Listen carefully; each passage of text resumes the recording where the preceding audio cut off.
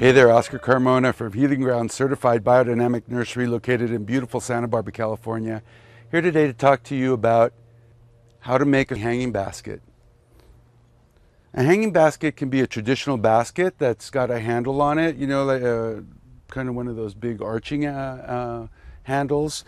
It can be a pot, a container such as this, that has holes in it for wires to go through, and it'll form a tripod, and then you can join those three parts and then use them to loop around a hook.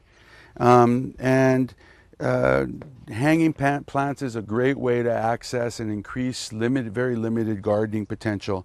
Here we have a 1 gallon plastic container where I've cut away the front, including the top. Well, the handle, it becomes a perfect hook opportunity to run a piece of wire or twine, string, chain, and or just take a hook and screw it onto the wall or the ceiling and hang it off, or like that, and the backing of the wall will hold it upright, or again the post as well. A post would do just fine.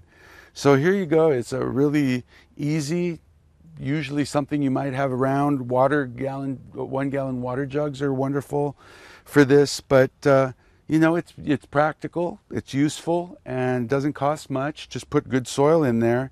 And here we have strawberries, and they'll probably grow really well because they're going to get more heat in an environment like this. So hanging plants and strawberries is a great way to increase your limited gardening potential at home. I'm Oscar Carmona. I sure hope you found this information useful. I'm sure happy as heck to bring it to you. Remember, feed the soil and let the plants feed you.